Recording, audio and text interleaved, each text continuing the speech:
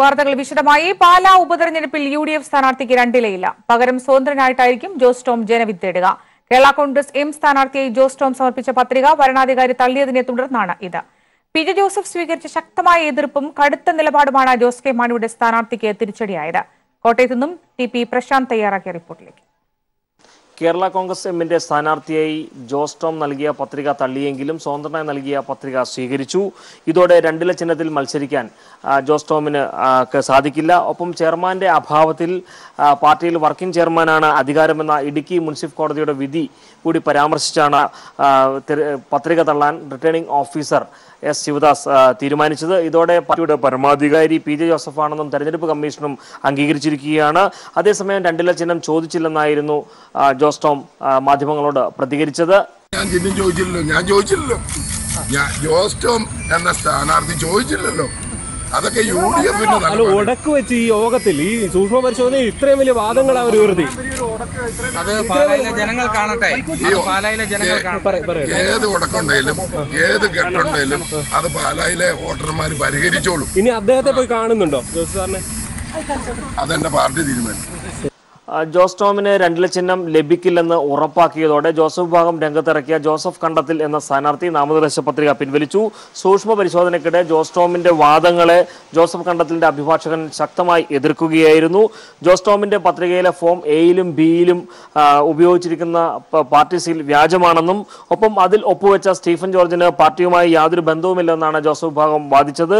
എന്നാൽ ജോസഫ് വിഭാഗത്തെ എതിർത്ത് രംഗത്തെത്തിയ ജോസ് കെ മാണി പക്ഷം അനുമതി പത്രം ചെയർമാൻ തന്നെ നൽകണമെന്ന് കേരള കോൺഗ്രസ് എമ്മിന്റെ ഭരണഘടനയിൽ എവിടെയും പറഞ്ഞിട്ടില്ല എന്നും വ്യക്തമാക്കി. ഒപ്പം chairman, working chairman, treasurer, 25 general സെക്രട്ടറിമാർ ഇവരിൽ ആരെങ്കിലും നൽകിയാൽ, അതായത് അനുമതി പത്രം നൽകിയാൽ മതിയെന്നടക്കം നിരവധി വാദങ്ങളാണ് അവർ മുന്നോട്ട് വെച്ചത്. എന്നാൽ ഈ വാദങ്ങൾ ഓരോന്നും വളരെ ദുർബലപ്പെട്ടു പോകുന്ന ഒരു സ്ഥിതിയായിരുന്നു.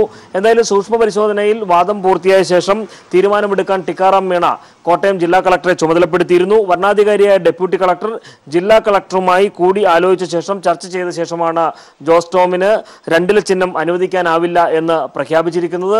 ഏതായാലും രണ്ടില ചിഹ്നം ലഭിക്കാതെ രണ്ടില ചിഹ്നം ലഭിക്കാതെയാണ് അല്ലെങ്കിൽ രണ്ടില ചിഹ്നം ഇല്ലാതെയാണ് ഒരു സ്ഥാനാർത്ഥി രംഗപ്രവേശനം ചെയ്യുന്നത്. അത് UDFന് വലിയ തലവേദന തന്നെ സൃഷ്ടിച്ചിരിക്കുന്ന ഒരു സാഹചര്യമുണ്ട്. ഒപ്പം ജോസ് കെ മാണിയും ജോസഫും തമ്മിലുള്ള പോര് പുതിയ തലങ്ങളിലേക്ക് എത്തിപ്പെട്ടിരിക്കുന്ന ഒരു സാഹചര്യമാണ്.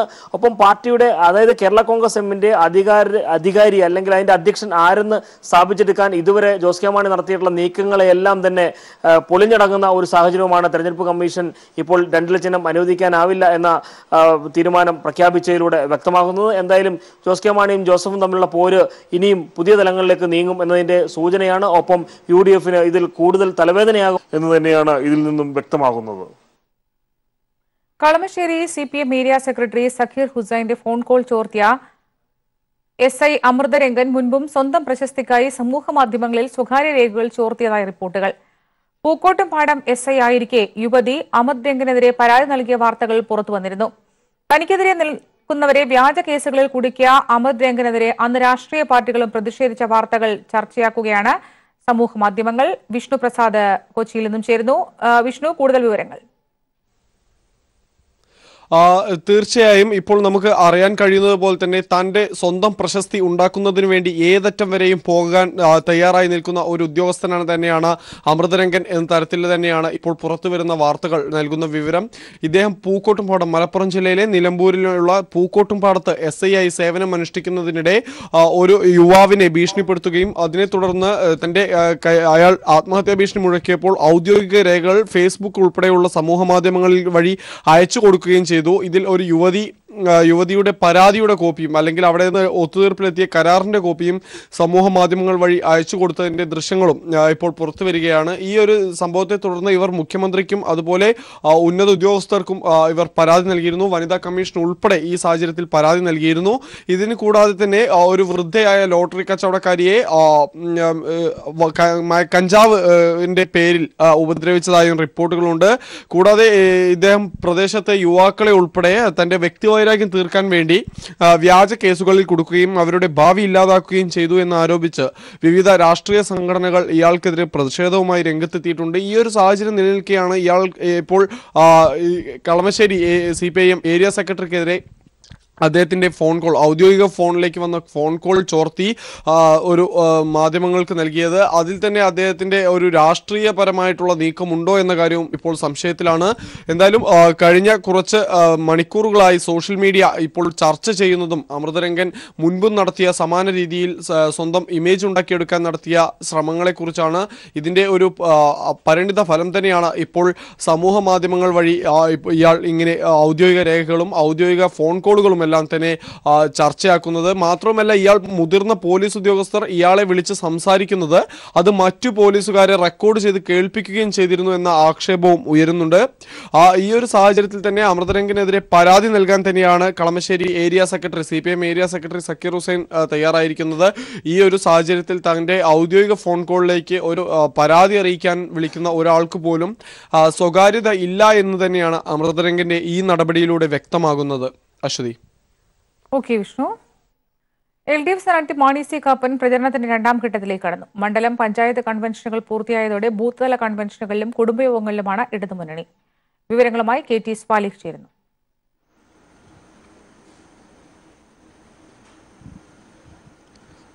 LDF സ്ഥാനാർത്ഥി രണ്ടാം ഘട്ട പര്യടനത്തിലേക്ക് കടന്നിരിക്കുന്നു. ഇന്ന് പഞ്ചായത്ത് കൺവെൻഷനുകൾ പൂർത്തിയായി, നിയോജക മണ്ഡലം കൺവെൻഷനുകൾ പൂർത്തിയായി കഴിഞ്ഞു. ഇന്ന് നടക്കുന്നത് ബൂത്ത് തല കൺവെൻഷനുകളാണ്. 176 ബൂത്തുകളാണ് പാലാ നിയോജക മണ്ഡലത്തിലുള്ളത്. നാളെ ഈ കൺവെൻഷനുകൾ കൂടി പൂർത്തിയാവുകയാണ്. ഒപ്പം കുടുംബയോഗങ്ങളിലേക്ക് കൂടി കടന്നിരിക്കുന്നു. ഇന്ന് ഉച്ചവരെ അദ്ദേഹം സൂക്ഷ്മ പരിശോധനയുടെ നാമനിർദ്ദേശ പത്രികയുടെ സൂക്ഷ്മ പരിശോധനയ്ക്കായി കോട്ടയത്തായിരുന്നു. അതിനുശേഷം അദ്ദേഹം വിവിധ കമ്മിറ്റികളിൽ പങ്കെടുത്തു.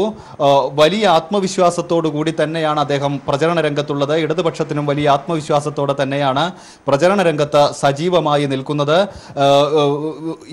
ഇടതുമുന്നണി രണ്ടാം ഘട്ട പര്യടനത്തിലേക്ക് കടന്നിട്ടും UDF സ്ഥാനാർത്ഥി ഇപ്പോൾ ഇന്നാണ് നിയോജക മണ്ഡലം കൺവെൻഷൻ പൂർത്തിയായത്. വലിയ ബഹളത്തിനിടെ ചിഹ്നം സംബന്ധിച്ച തർക്കവും സ്ഥാനാർത്ഥി സംബന്ധിച്ച തർക്കവും എല്ലാമായിരുന്നു. പക്ഷേ വളരെ ചിട്ടയായ പ്രവർത്തനം തന്നെയാണ് ബൂത്ത് തലങ്ങളിൽ വരെ ഇടതുപക്ഷം നടത്തിയിരിക്കുന്നത്. വളരെ ആത്മവിശ്വാസത്തോടുകൂടെ തന്നെയാണ് പ്രചാരണവുമായി മുന്നോട്ട് പോകുന്നത്. അശ്വതി. ജമ്മുകശ്മീർ വിഷയത്തിൽ CPM ജനറൽ സെക്രട്ടറി സീതാറാം യെച്ചൂരിയുടെ ഇടപെടലിന് വീണ്ടും വിജയം. കേന്ദ്ര കമ്മിറ്റി അംഗം മുഹമ്മദ് യൂസഫ് തരീഗാമിയെ ദില്ലി എയിംസിലേക്ക് മാറ്റാൻ സുപ്രീം കോടതി ഉത്തരവ്. യെച്ചൂരി നൽകിയ സത്യവാങ്മൂലത്തിന്റെ അടിസ്ഥാനത്തിലാണ് നടപടി. സത്യവാങ്മൂലത്തിന് കേന്ദ്ര സർക്കാർ മറുപടി നൽകണം. മെഹ്ബൂബ മുഫ്തിയെ കാണാൻ മകൾക്കും കോടതി അനുമതി നൽകി. ശരത്തിന്റെ റിപ്പോർട്ടിലേക്ക്. ജമ്മു കശ്മീരിൽ വീട്ടുതടങ്കലിൽ കഴിയുന്ന CPIM കേന്ദ്ര കമ്മിറ്റി അംഗം മുഹമ്മദ് യൂസഫ് തരിഗാമിയുടെ ആരോഗ്യസ്ഥിതി തൃപ്തികരമാണെന്നുള്ള വാദമായിരുന്നു കേന്ദ്ര സർക്കാർ കഴിഞ്ഞ ദിവസങ്ങളിലൊക്കെയും മുന്നോട്ട് വെച്ചിട്ടുണ്ടായിരുന്നത്. മുഹമ്മദ് യൂസഫ് തരിഗാമിയെ വരും ദിവസങ്ങളിലും വീട്ടുതടങ്കലിലാക്കുന്നതിന് വേണ്ടിയാണ് കേന്ദ്ര സർക്കാർ ഈ ഒരു വാദം ഉന്നയിക്കുകയും ചെയ്തത്. പക്ഷേ CPIM general secretary Sitaram Yechury Muhammad Yusuf തരിഗാമിയെ കണ്ട ശേഷം നൽകിയ സത്യവാങ്മൂലത്തിന്റെ അടിസ്ഥാനത്തിൽ തരിഗാമിയെ വീട്ടുതടങ്കലിലാക്കാനുള്ള കേന്ദ്ര സർക്കാരിന്റെ ശ്രമം ഇപ്പോൾ പൊളിഞ്ഞിരിക്കുന്നു. സുപ്രീം കോടതി തന്നെ സീതാറാം യെച്ചൂരിയുടെ സത്യവാങ്മൂലം പരിശോധിച്ചുകൊണ്ട് തരിഗാമിയുടെ ആരോഗ്യസ്ഥിതി സംബന്ധിച്ച് ആശങ്ക ഉണ്ട് എന്നുള്ള കാര്യം അംഗീകരിക്കുകയും അതിന്റെ അടിസ്ഥാനത്തിൽ തരിഗാമിയെ വിദഗ്ധ ചികിത്സയ്ക്ക് വേണ്ടി ദില്ലി എയിംസ് ആശുപത്രിയിലേക്ക് മാറ്റാനുമാണ് ഉത്തരവിട്ടിരിക്കുന്നത്. ചീഫ് ജസ്റ്റിസ് രഞ്ജൻ ഗൊഗോയ് അധ്യക്ഷനായ 3-അംഗ ബെഞ്ചാണ് തരിഗാമിയെ മാറ്റണമെന്നുള്ള നിർദ്ദേശം ഇപ്പോൾ നൽകിയിരിക്കുന്നത്. എപ്പോൾ എങ്ങനെ മുഹമ്മദ് യൂസഫ് തരിഗാമിയെ ദില്ലി എയിംസ് ആശുപത്രിയിലേക്ക് മാറ്റണം എന്നുള്ളത് ജമ്മു കശ്മീർ സർക്കാരിന് വിദഗ്ധ ഡോക്ടർമാരുമായി കൂടിയാലോചിച്ച ശേഷം തീരുമാനിക്കാമെന്നും ഉത്തരവിൽ സുപ്രീം കോടതി വ്യക്തമാക്കുന്നു. അതോടൊപ്പം തന്നെ തരിഗാമിക്ക് അദ്ദേഹത്തിന് ഇഷ്ടമുള്ള ഒരു കുടുംബാംഗത്തെ ദില്ലിയിലേക്ക് കൊണ്ടുവരാമെന്നും ഈ ഉത്തരവിൽ വ്യക്തമാക്കുന്നുണ്ട്. സുപ്രീം കോടതിയുടെ ഈ തീരുമാനത്തെ CPM general secretary Sitaram Yechury സ്വാഗതം ചെയ്തു. We had also pointed out in the affidavit that I had filed in this habeas corpus writ that the manner of detention of Yusuf Tarigami does not have any legal basis. Sitaram യെച്ചൂരിയുടെ ഈ സത്യവാങ്മൂലത്തിന് മറുപടി നൽകാൻ കേന്ദ്ര സർക്കാരിന് supreme കോടതി നോട്ടീസും അയച്ചിട്ടുണ്ട്. ഏതായാലും കേന്ദ്ര സർക്കാർ ഈ സത്യവാങ്മൂലത്തിന് മറുപടി നൽകിയ ശേഷം ഹേബിയസ് കോർപ്പസ് ഹർജിയുമായി മുന്നോട്ട് പോകും എന്ന് തന്നെയാണ് സീതാറാം യെച്ചൂരി വ്യക്തമാക്കുകയും ചെയ്തിട്ടുള്ളത്. മുഖ്യമന്ത്രിയുടെ ദുരിതാശ്വാസ നിധിയുടെ പേരിൽ തട്ടിപ്പ് നടത്തിയ പ്രതി അറസ്റ്റിൽ. മഹാരാഷ്ട്ര സ്വദേശി സഭാജിത്ത് രഘുനാഥ് യാദവാണ് പിടിയിലായത്. കേരള പോലീസാണ് മഹാരാഷ്ട്രയിൽ നിന്ന് ഇയാളെ അറസ്റ്റ് ചെയ്തത്. ലെസ്ലിയുടെ റിപ്പോർട്ടിലേക്ക്. മുഖ്യമന്ത്രിയുടെ ദുരിതാശ്വാസ നിധിയുടെ വ്യാജ UPI നമ്പർ ഉപയോഗിച്ച് വ്യാജ അക്കൗണ്ട് ഉണ്ടാക്കി പണം തട്ടിയ കേസുമായി ബന്ധപ്പെട്ടാണ് മഹാരാഷ്ട്ര സ്വദേശി അജിത് രഘുനാഥ് യാദവിനെ പോലീസ് അറസ്റ്റ് ചെയ്തിരിക്കുന്നത്. സൈബർ ഡോം വിഭാഗമാണ് ഇദ്ദേഹത്തെ മഹാരാഷ്ട്രയിൽ നിന്നും അറസ്റ്റ് ചെയ്തിരിക്കുന്നത്. ഇദ്ദേഹത്തിനെതിരെ വ്യാജ അക്കൗണ്ട് ഉണ്ടാക്കുകയും കബളിപ്പിക്കൽ നടത്തുകയും ചെയ്തു എന്ന കുറ്റങ്ങളാണ് ചുമത്തിയിരിക്കുന്നത്. എന്തായാലും പ്രളയാനന്തര കേരളത്തെ പുനർനിർമ്മിക്കുക എന്നുള്ള മഹാലക്ഷ്യവുമായി സർക്കാർ മുൻപോട്ട് പോകുമ്പോഴാണ് മുഖ്യമന്ത്രിയുടെ ദുരിതാശ്വാസ നിധിയിലേക്ക് പണമയക്കേണ്ട അക്കൗണ്ടിന് സമാനമായ സദൃശമായ ഒരു അക്കൗണ്ട് വ്യാജമായി നിർമ്മിച്ച് സോഷ്യൽ മീഡിയ വഴി ഇവ പ്രചരിപ്പിക്കുകയും ചെയ്തുകൊണ്ട് പണം സമാഹരിക്കാനുള്ള ശ്രമം ഈ യുവാവ് നടത്തിയത്. 24-കാരനായ യുവാവ് മുംബൈയിൽ ബാങ്കിൽ നൽകിയ അക്കൗണ്ടുമായി ബന്ധപ്പെട്ട് അക്കൗണ്ട് പോലീസ് കണ്ടെത്തുകയും തുടർന്ന് നടത്തിയ അന്വേഷണത്തിലും മൊബൈൽ ടവർ ലൊക്കേഷനിലുമാണ് ഇദ്ദേഹം മുംബൈയിൽ ഉണ്ട് എന്ന് മനസ്സിലാക്കുകയും മുംബൈയിൽ നിന്നും പ്രത്യേക അന്വേഷണ സംഘം അറസ്റ്റ് ചെയ്യുകയും ചെയ്തത്. സിറ്റി പോലീസ് കമ്മീഷണർ അജിത് കുമാറിന്റെ പ്രത്യേക നിർദ്ദേശപ്രകാരമായിരുന്നു മഹാരാഷ്ട്രയിൽ കേരള പോലീസ് എത്തുകയും ഇവിടെ നിന്ന് ഇദ്ദേഹത്തെ അറസ്റ്റ് ചെയ്യുകയും ചെയ്തത്. ഇദ്ദേഹത്തിന്റെ ബാങ്ക് അക്കൗണ്ടിലേക്ക് പണം വന്നതുമായി ബന്ധപ്പെട്ടുള്ള പരിശോധനകളും പോലീസ് നടത്തുന്നുണ്ട്. എന്തായാലും ദ്രുതഗതിയിൽ തന്നെ മുഖ്യമന്ത്രിയുടെ ദുരിതാശ്വാസ നിധിയിലേക്ക് എത്തേണ്ട പണം സംബന്ധിച്ച് വ്യാജ തട്ടിപ്പ് നടത്തിക്കൊണ്ടിരുന്ന പ്രതിയെയാണ് പോലീസ് മഹാരാഷ്ട്രയിലെത്തി പിടികൂടിയിരിക്കുന്നത്. കോൺഗ്രസുകാർ പണം നൽകാതെ വഞ്ചിച്ച കോൺട്രാക്ടറെ മരിച്ച നിലയിൽ കണ്ടെത്തി. Kannur Cherupuzha K Karunakaran memorial trust ആശുപത്രി കെട്ടിടം പണിത കരാറുകാരൻ ചെറുപുഴ സ്വദേശി ജോസഫിനെയാണ് അതേ കെട്ടിടത്തിന് മുകളിൽ ഇരു കൈകളിലെയും ഞരമ്പ് മുറിച്ച് രക്തം വാർന്ന് മരിച്ച നിലയിൽ കണ്ടെത്തിയത്. 1.5 കോടി രൂപയാണ് കോൺഗ്രസ് ആഭിമുഖ്യത്തിലുള്ള ട്രസ്റ്റ് ജോസഫിന് നൽകാനുള്ളത്. മുൻ KPCC അംഗം കെ കുഞ്ഞികൃഷ്ണൻ നായർ ഉൾപ്പെടെയുള്ള കോൺഗ്രസ് നേതാക്കൾക്കെതിരെ ജോസഫിന്റെ സഹോദരൻ പോലീസിൽ പരാതി നൽകി. സന്തോഷിന്റെ റിപ്പോർട്ട് കാണാം. Kannur ചെറുപുഴയിൽ K Karunakaran memorial charitable ട്രസ്റ്റിനു വേണ്ടി കെട്ടിടം പണിത കോൺട്രാക്ടർ ജോസഫ് മുതുപാറക്കുന്നേലിനെയാണ് മരിച്ച നിലയിൽ കണ്ടെത്തിയത്. ഇതേ കെട്ടിടത്തിന്റെ ടെറസിൽ ഇരു കൈകളിലെയും ഞരമ്പുകൾ മുറിച്ച് രക്തം വാർന്ന് മരിച്ച നിലയിലാണ് ഇന്ന് രാവിലെ കണ്ടെത്തിയത്.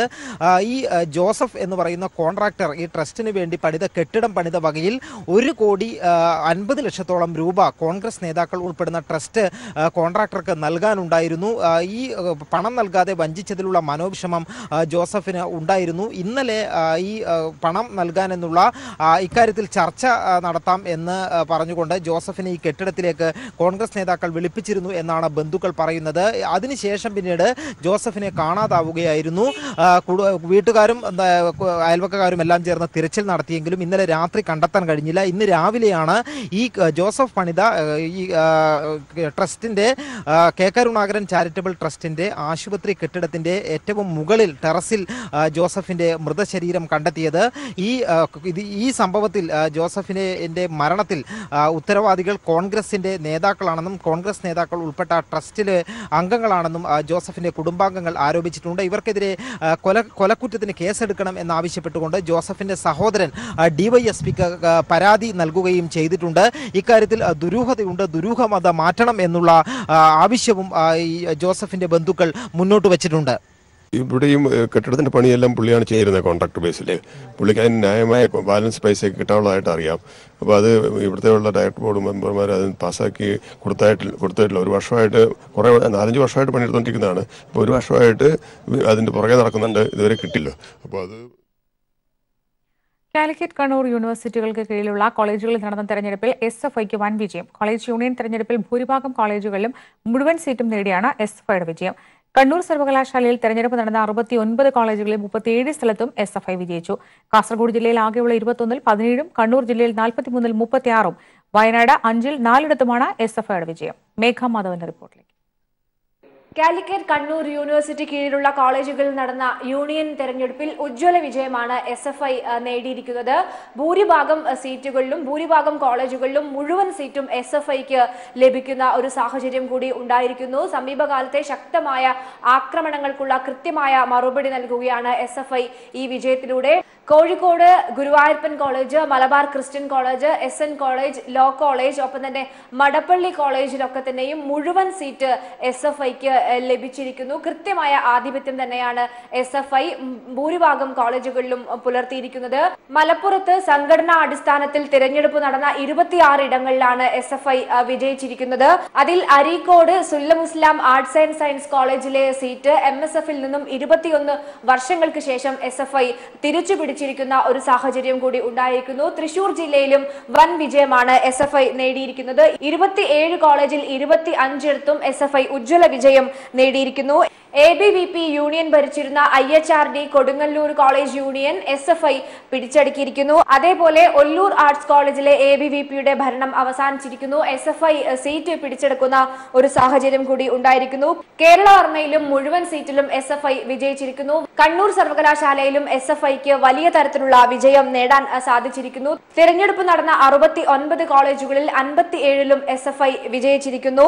കാസർഗോഡ് ജില്ലയിൽ ആകെയുള്ള 21ൽ 17, കണ്ണൂർ ജില്ലയിൽ 43ൽ 36, ഒപ്പം തന്നെ വയനാടിൽ 5ൽ 4 യൂണിയനുകളും SFI പിടിച്ചെടുക്കുന്ന ഒരു സാഹചര്യം കൂടി ഉണ്ടായിരിക്കുന്നു. ഏതായാലും കാസർഗോഡ് ജില്ലയിൽ സംഘടനാടിസ്ഥാനത്തിൽ തെരഞ്ഞെടുപ്പ് നടന്ന 22ൽ 17 യൂണിയനുകളാണ് SFI സ്വന്തമാക്കിയിരിക്കുന്നത്. മഞ്ചേശ്വരത്ത് 8ൽ 6 സീറ്റും SFI നേടിയിരിക്കുന്നു. അതേപോലെ തന്നെ കാസർഗോഡ് ഗവൺമെന്റ് കോളേജിൽ മുഴുവൻ സീറ്റിലും SFI വിജയിച്ചിരിക്കുന്നു. കാലിക്കറ്റ്, കണ്ണൂർ യൂണിവേഴ്സിറ്റി കീഴിലുള്ള കോളേജുകളിൽ വലിയ തരത്തിലുള്ള SFIയുടെ ആധിപത്യമാണ് ഇന്ന് പ്രകടമായിരിക്കുന്നത്.